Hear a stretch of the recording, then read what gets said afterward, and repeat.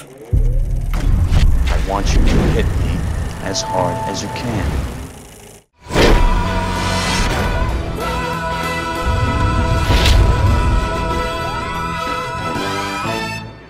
Do you know what everybody says? It's suicide! You've seen him, you know how strong he is. You can't win! 1985 was a huge year for Sylvester Stallone. After the mammoth success that was Rambo First Blood Part 2, which was released on May 22, 1985, Sly followed up that potent jab with a just as powerful cinematic right cross called Rocky IV, which was released on November 27, 1985, and man, did that film mark me as a kid. It was the first Rocky movie that I saw on the big screen after my dad gave up on seeing Rocky III when he couldn't find parking. Damn you, Pops. Daddy thinks you're the best boy in the world. That daddy loves you. It was the Rocky movie made for my generation. Yes, a child of the 80s bombarded by MTV. I want my MTV. And I'll always remember my dad not caring for it due to the change in style and tone compared to the previous entries. On my end, I lapped it up like a lapdog running out of laps. I so wanted to be Ivan Drago, which led to me training with my cheapo Weider weights set on the film's soundtrack, namely Training Montage and War by Vince DiCola, who took over for Bill Conti on the sequel after Conti went on to score Karate Kid Part 2 instead. And of course, Burning Heart by Survivor. It takes a burning heart. In the burning heart, just about to burst. Who had also composed the song Eye of the Tiger for Rocky III. Stallone has recently released the director's cut of the picture, which beefs up the character development and eliminates the more kitsch aspects of the theatrical cut, going for a more grounded vibe. I enjoyed this new cut, but prefer the original version. It runs smoother, is tighter, and more engaging on the whole. The edit is more kinetic, and Vince DiCola's arresting score is more prominent. On that, it makes for a great companion piece, and all Rocky fans should give it a whirl. I'd love for Sly to recut Cobra next. I said it, time will tell. The disease, and I'm the cure. Thank you so much for watching Sylvester Stallone Revisited. If you like this type of content, make sure to click on the like button as well as the bell to receive notifications for all of our latest videos. Now back to the show. For now though, let's give the glorious montage overloaded Rocky IV the love it deserves. Rocky IV was mostly shot in Wyoming, USA, which stood in for the snow-covered Soviet Union. The farm where Rocky trained was located in Jackson Hole, Wyoming, and the jaw-dropping mountain scenery, all about that top of the mountain, courtesy of Grand Teton National Park. The final bout in the ring between Rocky and Drago was shot in Vancouver, British Columbia, Canada, at some dive called the Agrodome. The film is infamous for many things, with one of them being the introduction of now iconic action star Dolph Lundgren. Although Dolph had appeared in a tiny role in the James Bond film A View to a Kill, which also came out in 1985, and co-starred his then-girlfriend Grace Jones, Rocky IV truly put him on the map. Dolph was actually passed on by the casting director at first due to his towering height. Ivan Drago, since that tragedy in Las Vegas and the death of Apollo Creed, has been re-nicknamed Death from Above. But eventually he managed to meet Stallone in person, who advised him to gain some muscle if he wanted the role. Dolph did just that, and he beat out about 8,000 other chumps to lock the part. Word has it was Dolph's idea to have Drago speak very little in the film to contrast Rocky's previous, more verbal opponents Apollo Creed and Clubber Lang. Sly loved the idea and went with it, emphasizing Drago's intimidating presence via the way he shot him. It should be said that the Drago character was somewhat inspired by real-life German heavyweight champion and ex-German Air Force paratrooper Max Schmeling. Good old Stallone, always finding inspiration from real life. And, as you may know, Rocky himself was loosely based on the boxer Chuck Wepner.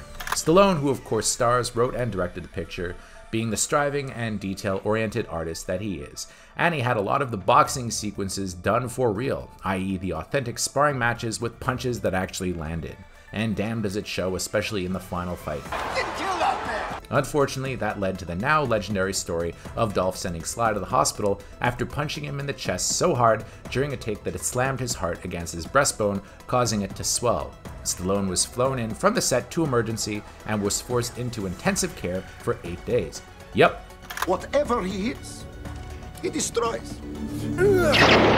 Carl Weathers, who reprised his role as the Muhammad Ali-ish Apollo Creed, got dolphed While shooting their boxing match, Lundgren improvised throwing Weathers into the corner of the boxing ring full force. After that move by Dolph, Weathers lost his beans and threatened to walk off the picture. They stopped shooting for 4 days, Weathers was eventually coaxed back in, and Lundgren was told to chill the F out. Bridget Nielsen was also fairly new to audiences via this flick. She had starred with Arnold Schwarzenegger in the 1985 bomb Red Sonja before taking on the role of Drago's wife in Rocky IV. Funnily enough, her part didn't exist in the shooting script. Rumor has it she got in there and wound up with lines first destined for Michael Pataki because she was, engaged to Stallone at the time, and the two, of course, later married, did Cobra together, and then divorced. Sly has spoken of that union over the years, and it doesn't sound like a very healthy relationship, so let's just leave it at that. Rocky IV owned all of us when it killed off the beloved Apollo Creed character. When I first saw the film as a kid, I was floored by his death and cried more than I did watching E.T. because, Apollo was dead and E.T. was just going home, so it's fine. What started out as a joke has turned out to be a disaster. Stallone has since gone on record stating that he actually regrets making that creative choice. Today, taking into account that it led to the Creed franchise and Drago's son and resurgence, I'm personally pretty happy he did it.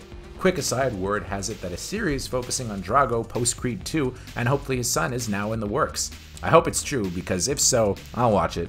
And how can we talk about Rocky IV without mentioning Paulie's birthday gift in the film, that weird-ass robot which Paulie reprograms to be a quasi-sentient female service who eventually busts chops. You're the greatest. See you, sport. See you. Paulie, who taught her to talk like that? She loves me. Oh.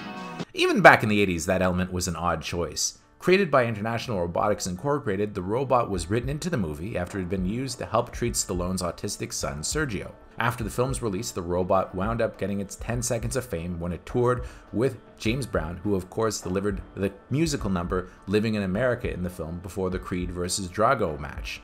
The song was Brown's first top 40 single in 11 years, and the last of his industrious career. The robot even turned up in a Carly Simon video called My New Boyfriend. Her new boyfriend at the end turns out to be the robot. It's very 80s. As an aside, Sly cutting that robot out of his director's cut was probably one of my favorite changes. Please make a wish. It's creepy. That talks, that thing. Although Rocky IV was met with a mixed reception by critics upon its release, it opened huge and wound up not only being the biggest grossing Rocky movie of all time, but also the highest grossing sports film until The Blind Side bumped it off the pedestal in 2009. But still, that was almost 25 years later. Pretty amazing. Granted, watching it today, it does come off as a series of montages with its MTV aesthetics, set to full-on 80s music, but hey, nothing wrong with that. The grounded style of Rocky 1 and 2 are totally absent, and the more stylized tendencies that Stallone displayed in Rocky 3, which he also directed, were gunned up in full force here. Although all the usual Rocky series themes are touched upon, they are done so in a lighter fashion than in the 3 previous films. Something bad happens, the odds seem impossible to overcome, some training, a speech by Adrian. I'm with you no matter what. Rocky digs deeper, and bada boom, a victory. On that, it didn't take away from the film's charm and entertainment value. I'll also always remember there's no easy way out or hearts on fire montages. Or iconic lines like if he dies, he dies. I must break you. And so forth. And I pretty much know the whole if I can change, you can change monologue by heart now. If I can change, Я думаю, что каждый тоже изменился сегодня. and you can change, Вы можете измениться.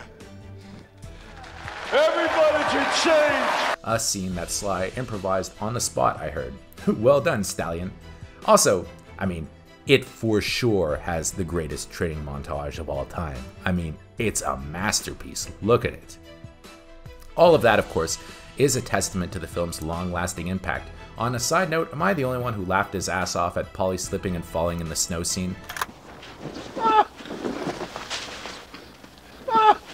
That bit always killed me and my brother for some reason. It's his yelping that sells it. Watch it again. Well done, Burt Young. And I'm sure that I'm not alone in saying that Rocky IV inspired me to train harder and harder, and to this day I still use the score at times to charge me up when pumping iron. And I'm sure gym memberships went through the roof after that bad boy opened. Rocky IV is definitely a film of its era, and along with Rambo 2, solidified Stallone's ownership of the 80s. I love the shit out of this movie. The potent injection of nostalgia I get every time I rumble with it always hits the sweet spot. The way I see it, if something inspires you, moves you, and puts a huge smile on your face, then that's all that matters. And Rocky IV, oh, it so does that. So 10 on 10 Stallones from me. Now sing it with me. Sweetest victory, I love you more than life itself. Okay, we can maybe cut that part out. He's worried. You're cutting. You're hurting. You see? You see? He's not a machine. He's a man.